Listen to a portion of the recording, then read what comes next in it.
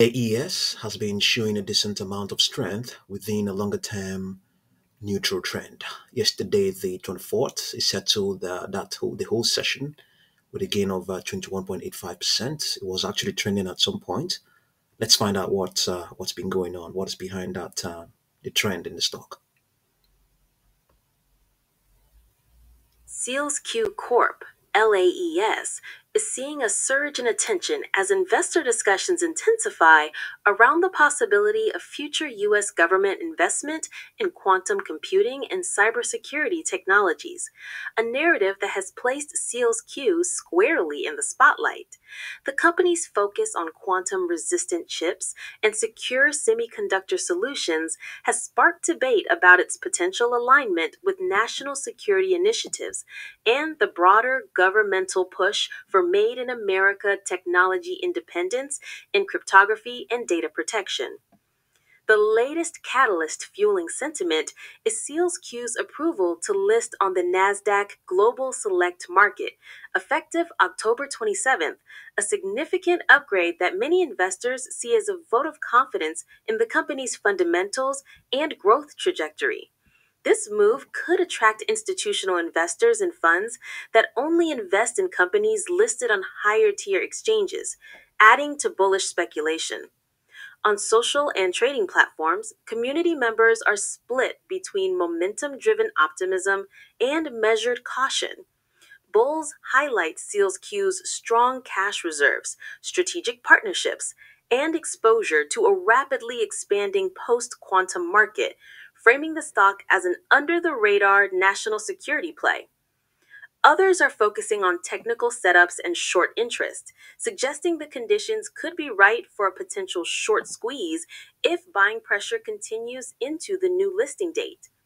Skeptics, however, point to market volatility and prior dilution risks, warning that while the quantum theme is powerful, execution and revenue visibility remain key to sustaining the current momentum.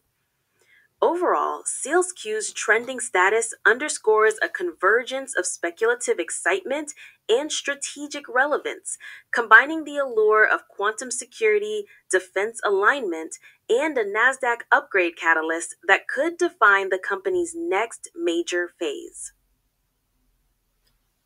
Okay, the underlying trend is neutral. It's deviated from its upward trajectory. I think when this rejection happened on Tuesday the 14th, the stock,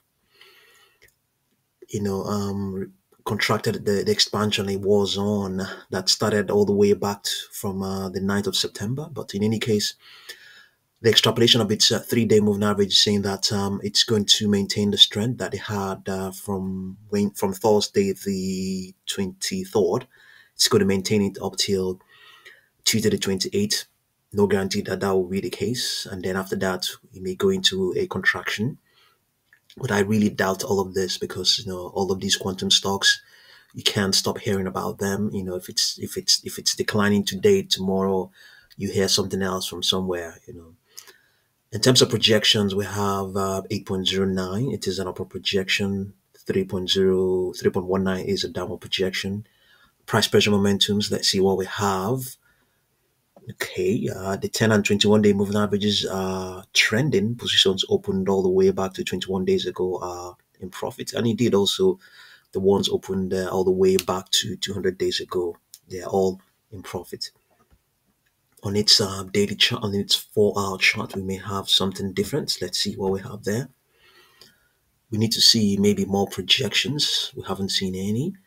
Okay, yeah, we have some here. The extrapolation of its 3-period moving averages is saying that higher prices will continue to print out, or going all the way towards Wednesday, the 5th of November. Okay, well, there's a world where that can still align with what we have on the daily chart, which is saying that a contraction will begin from Thursday the 29th.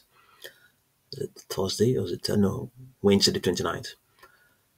Here the projections are saying 7.21, 8.01, 8.5. Nothing really ambitious, nothing more ambitious than we have already seen.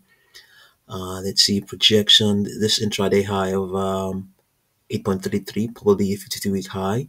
It doesn't have a very strong probability of being retested, even though whatever it is something there's still some probability there, very tiny, but still a lot can still happen within all of that.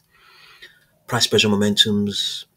Let's see what we have here. Yes, they are all trending. The 10-day moving average, 10 period and the 21 period moving averages are trending very well. However, the derivatives are still negative because the stock is recovering from a decline. It got into from the 14th or 15th of this month. So those derivatives are still negative, but they are improving. Yeah, they're improving a whole lot.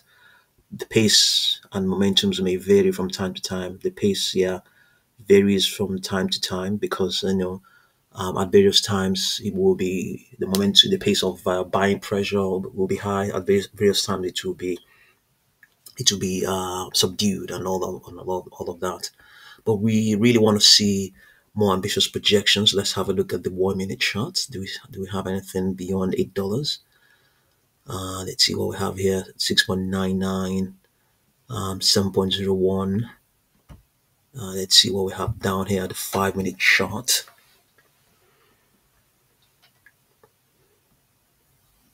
Let's see what we have here: 8.08. Okay, without wasting much time, all we can just quickly do is just try and compute those projections. We take this.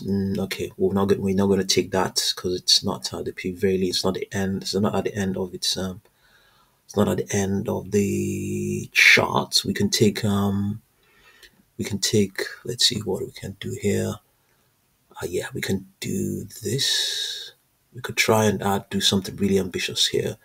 We take 6.55 and then we take 5.41 and 6.55. So that would be a difference of 1.1, 1.14, 1.14. So with 1.14, we begin to project 1.14. That's the difference between those two prices. 1.14 multiplied by 1.618 Fibonacci extension level. We have 1.84. We add that to the current price of 7.01. We have 8.85. 8.85. Okay, so 1.14 multiplied by 2.618 Fibonacci extension level. We have 2.98. We add that to 7.01. We have call it $10. $10. And then we have 1.14 multiplied by 3.618 Fibonacci extension level. We have 4.12. We add that to 7.01. We have 11.13. 11.13. Okay. Do we stop here? Yeah. Okay. Let's just stop here. It could. I mean, the sky could possibly be the limit. So 8.85, $10, 11.13. Those are the prices it has the potential to print. If we used this high of 7.65 and then subtracted this low of 5.41, we'll be talking about higher prices. So just have a look and see what you make of all of these, and I'll continue to update you. Thank you very much for watching this video.